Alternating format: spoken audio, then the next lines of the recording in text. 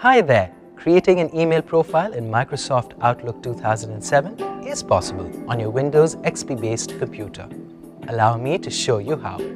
At iYogi, we constantly work towards helping you achieve a smooth computing environment. Outlook Express, when run for the very first time, automatically creates a new profile. Please remember that an email profile is made up of email accounts, data files as well as details about where the email messages are stored. Here's how you can create your email profile in Outlook 2007. Follow me. Click on the Start button. Go to the Control panel. If the Control panel is in Classic View, double-click Mail. The Mail Setup dialog box appears.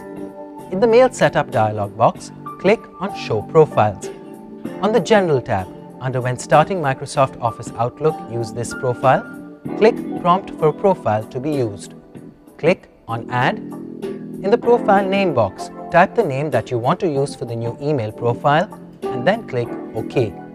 Type your account information in the required boxes and then click Next. Click Finish and then click OK. And there you have it. These simple steps show you how easy it is to create an email profile in Microsoft Outlook 2007 on your Windows XP-based PC. Now that's called great tech support.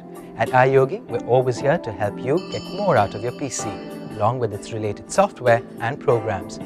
If you have questions on antivirus, security, protection, or on how to work your other devices with your PC, such as syncing your printer, MP3 player, camera, or router, etc., just give us a call. We'd be delighted to help.